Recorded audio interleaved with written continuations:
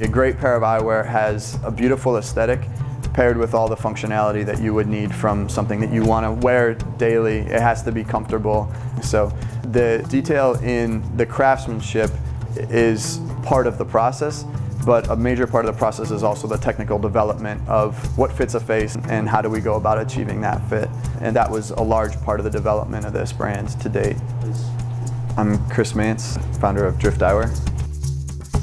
We handcraft the highest quality optical frames using biodegradable and recyclable acetate, which is a plastic, and we manufacture wooden temples for all of our frames, and they're sustainably harvested and reclaimed woods.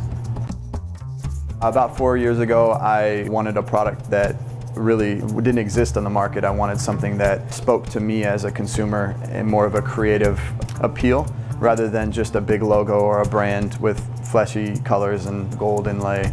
I wanted something that looked really unique and different but didn't scream for attention, and there wasn't really anything on the market. There were no brands that had the depth that I was looking for, and so we set out to create our own.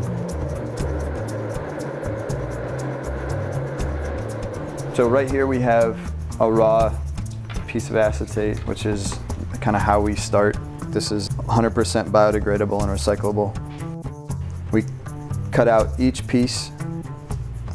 You can kind of see the facets along the different surfaces.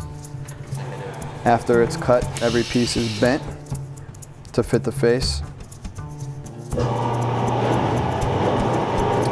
After it's all prepped, it goes into the tumbler and it gets a nice smooth finish on all the edges.